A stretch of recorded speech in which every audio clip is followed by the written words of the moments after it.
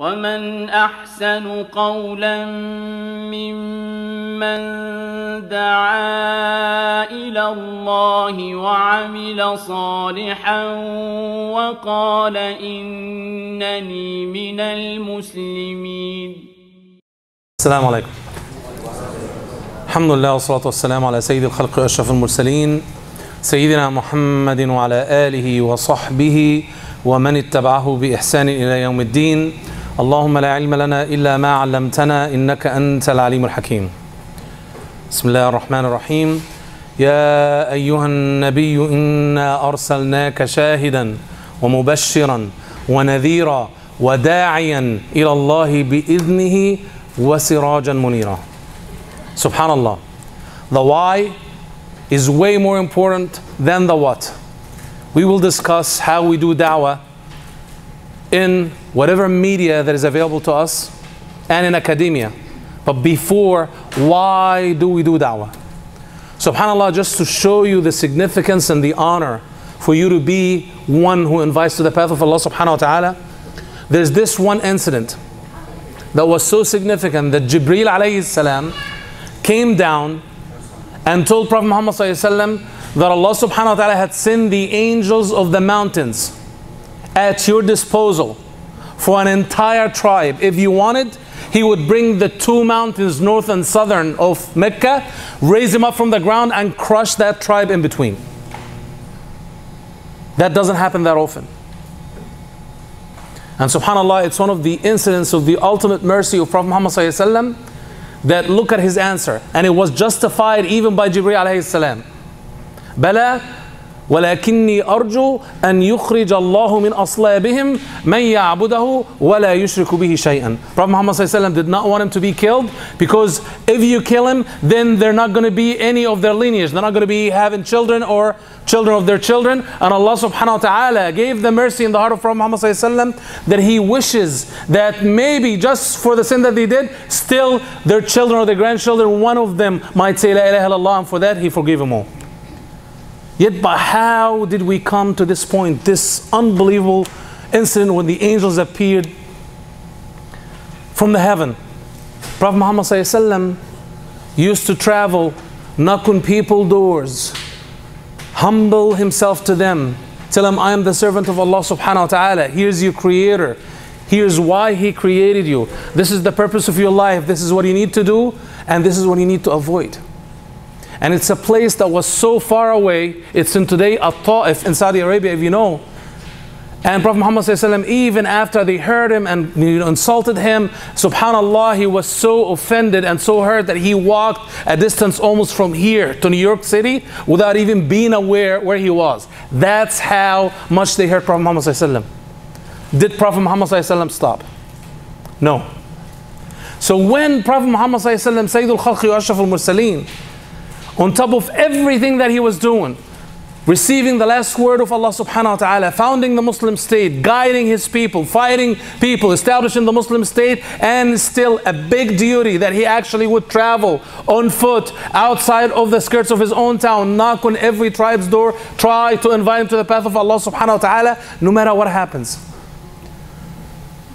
Imagine the benefit, imagine the reward, imagine the responsibility and the benefit that we would get as ourselves, and we are so much in need to the mercy of Allah subhanahu wa ta'ala. But again, we need to identify the why, on top of the importance of doing da'wah and inviting for the path of Allah subhanahu wa ta'ala. One of the companions of Prophet Muhammad ﷺ that said it the best, and we need above and beyond even the topic of today to believe in that, realize that, move based on that, understand our deen from that perspective. Who is he? He is Rabi'i ibn Amir radiallahu anhu. It's the time when Muslims had to confront the Persians. So he went as a messenger of the Muslims at the time of Umar al-Khattab radiallahu anhu to meet their leader Rustum. At the time, the Persians were, if you lived in the 80s, were equivalent to like the Soviet Union, the second major power in the world, the first being the Roman Empire. And Rustum was going crazy. What happened to these people? They were just, you know, some tribes that no one cared for, in a land that even neither the Romans nor the Persians wanted to occupy, yet they're sweeping every land around them to the limit that they come in at our doorsteps in Persia to challenge us. Why did you come here? That was his question. Rabbi ibn Amr radiallahu anhu answered him in 3 sentences. The gist of the 3 sentences: because Allah subhanahu wa ta'ala brought us out to change the world. إن الله ابتعثنا لنخرج العباد من عبادة العباد إلى عبادة رب العباد. Allah subhanahu wa ta'ala brought us out to liberate people from worshiping the creator, the created, to worshiping the creator. وَلِنُخْرِجَ النَّاسَ مِنْ جُورِ الْأَدْيَانِ إِلَىٰ عَدْلِ الْإِسْلَامِ. And to take people out of the injustice of man-made religions to the justice of Islam. وَلِنُخْرِجَ النَّاسَ مِنْ ضِيقِ الدُّنْيَا إِلَىٰ سَعْةِ الدُّنْيَا وَالْآخِرَةِ. And out of the tightness and the harshness and the poverty of man-made theories to the prosperity in this dunya and the ultimate prize of Allah subhanahu wa ta'ala, to Jannah. That is the mission. That is what the companions of Prophet Muhammad understood when they went out there. People would tell you they're out there fighting to gain territorial control. They were fighting there to gain spoils. They're fighting there to be in control of more lands and defeat people around them.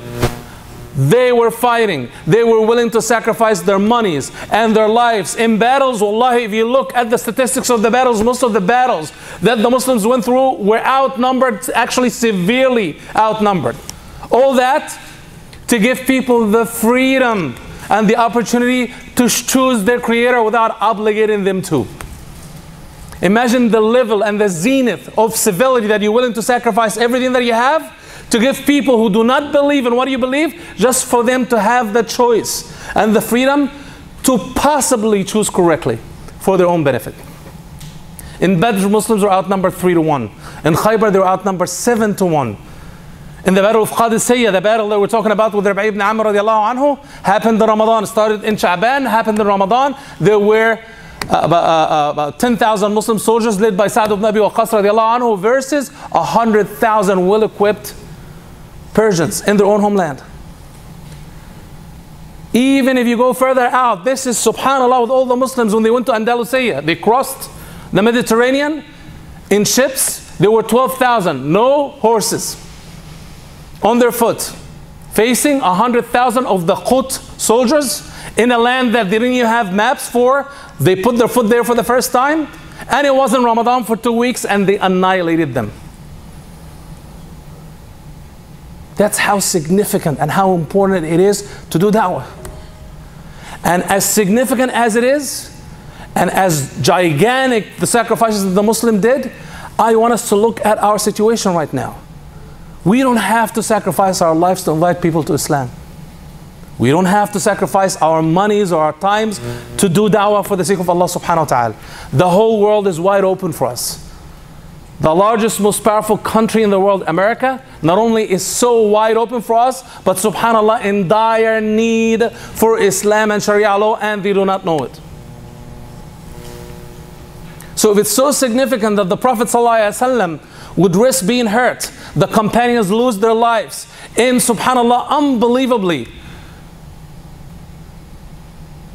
dangerous battles for them where they're tremendously outnumbered, till the moment that we're here right now that I can get the same reward and I don't have literally sacrifice anything. Do I do it? Should I do this? Should I get the reward when Prophet Muhammad said, لَأَنْ يَهْدِيَ اللَّهُ بِكَ رَجُلًا خَيْرٌ مِنْ حُمْرِ النَّعَمِ. For one man to accept his creator and worship Allah subhanahu wa ta'ala, that is better for you than any worldly position that you could possibly think of. Should we do it? Subhanallah. Think about it.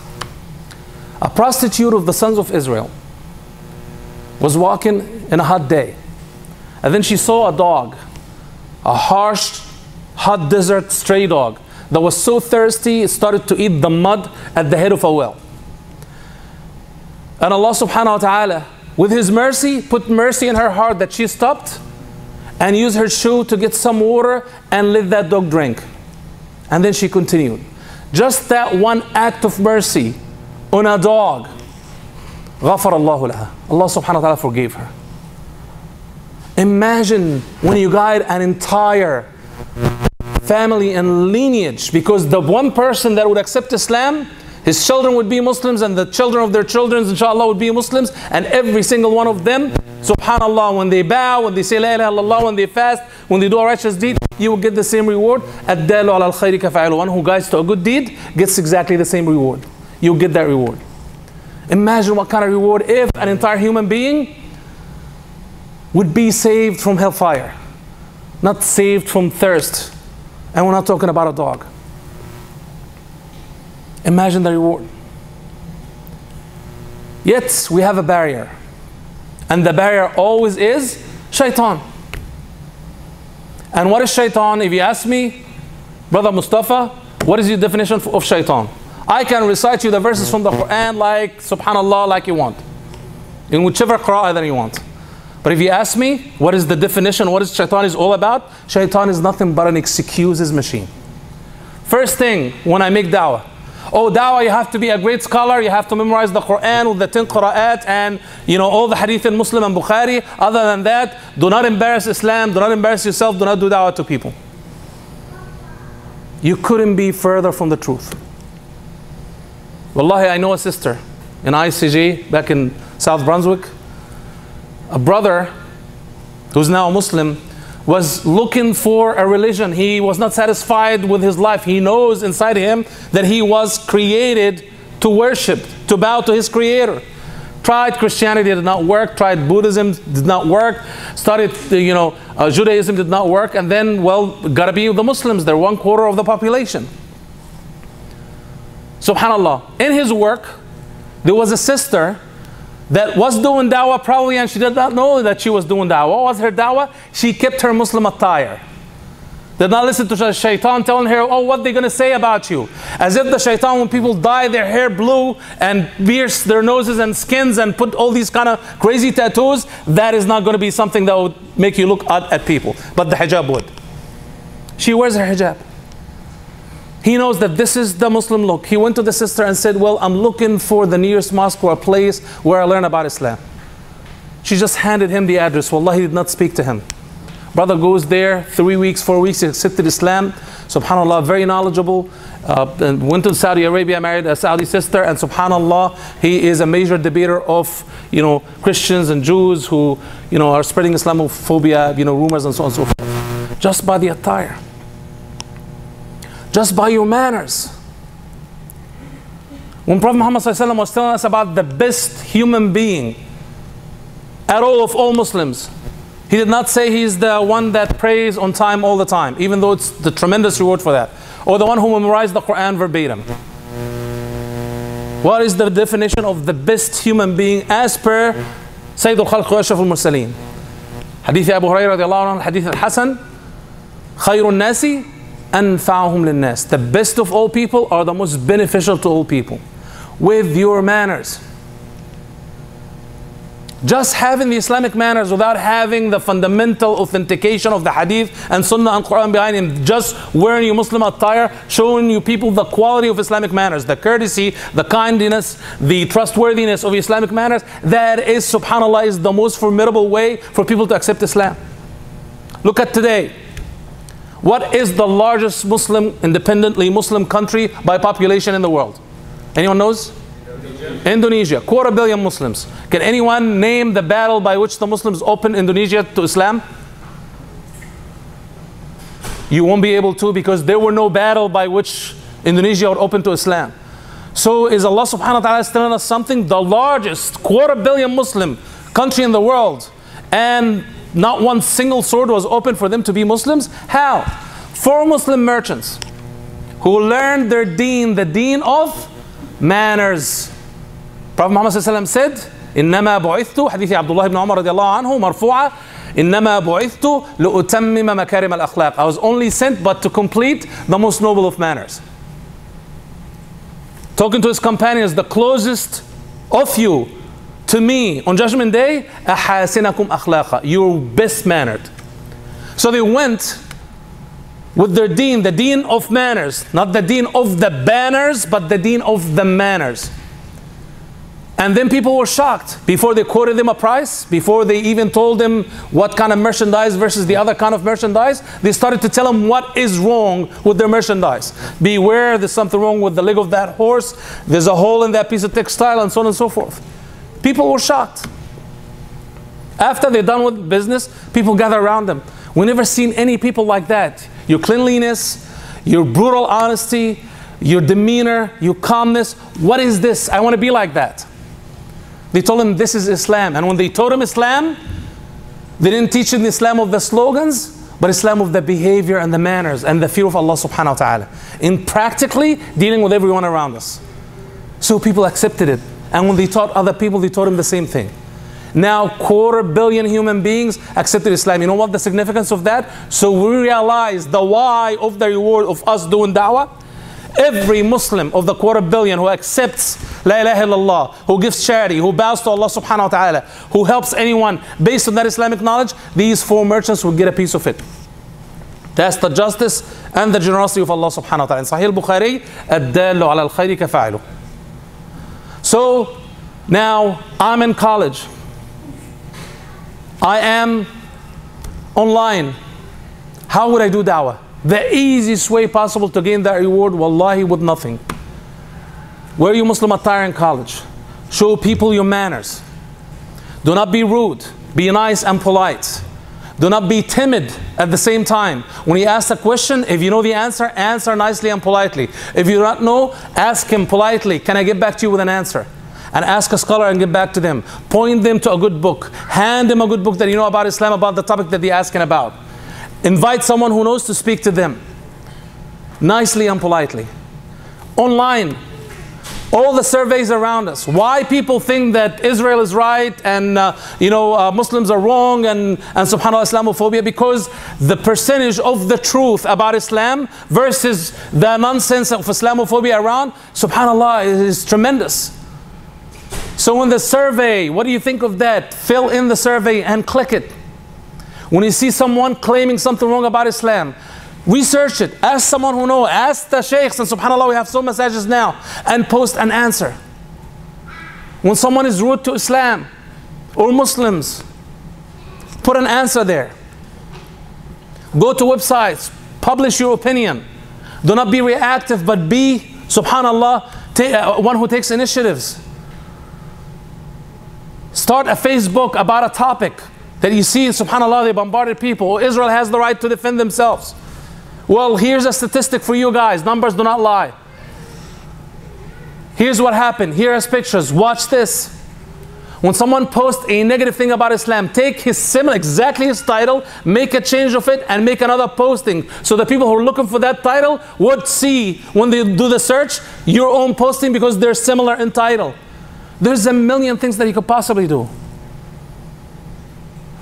Did anyone die? Did anyone sacrifice his life? Did anyone spend a fortune doing that? Wallahi, we're clicking anyway.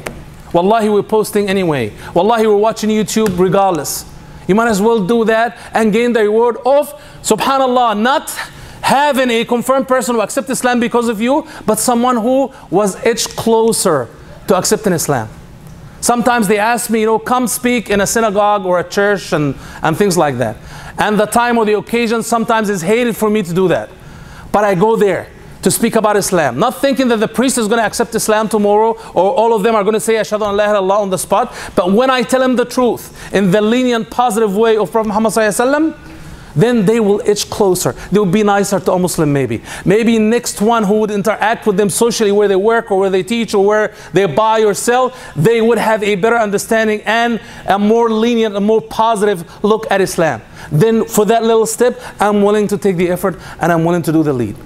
We have tremendous opportunity at the lowest cost possible to get the highest reward possible, that the best people that ever walked the earth, the companions of Prophet Muhammad ﷺ, were willing to sacrifice everything that they have, including their life, just to get some of that reward that we have at our fingertips. Alhamdulillah ala ni'mat al-Islam. Alhamdulillah ala ni'mat al-Islam. Alhamdulillah ala ni'mat al-Islam wa kafa biha ni'ma. Bismillahir rahmanir rahim. Al-'asr innal insana lafi khusr illa alladhina amanu wa 'amilus salihati wa tawasaw bil haqqi wa tawasaw bis sabri. Wa akhir da'wana alhamdulillahi rabbil alamin. Jazakumullahu khairan. Allahu akbar. ومن أحسن قولا ممن دعا إلى الله وعمل صالحا وقال إنني من المسلمين.